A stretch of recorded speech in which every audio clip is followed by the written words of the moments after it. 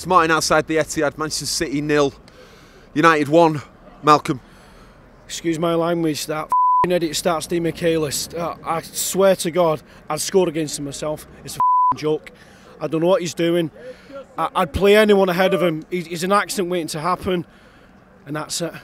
It's shocking. What does he actually have to do for the game as well?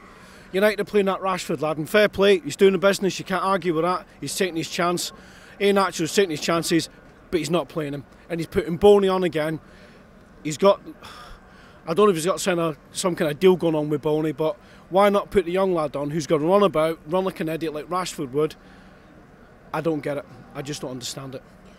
Today, when we looked at the lineups, were you confident at all? Was there any confidence in you? I swear to God, I text a few mates. I've got a few mates that are Liverpool fans. I've got no rags at mates because they're all arseholes anyway.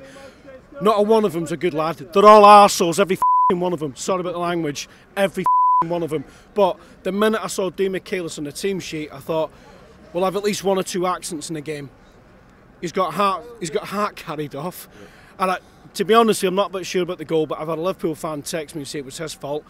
And fair play, United should have had a penalty as well. So actually, they probably should have won by more if you give them that chance. Where do we go from here? Is it down to the Lake Cafe? Yeah. I really don't know. I'm lost. I don't think we're that bad today, actually. We created some chances.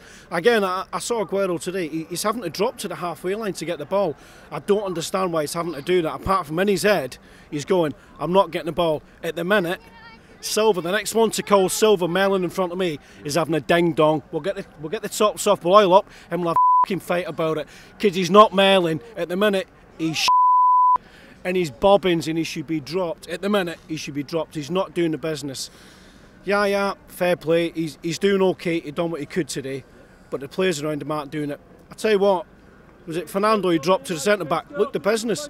Fernando looked the business centre back. So give him a chance. Well, Company's out. Well, Sick Note's off doing his little heaves and his little videos again for the videos. Maybe give Fernando a chance at the back because he seemed to do okay to me when he came on. When he went on there, it tied it up a little bit. I really don't know where we go. Keep the faith. BlueMoonRisingTV. Subscribe below.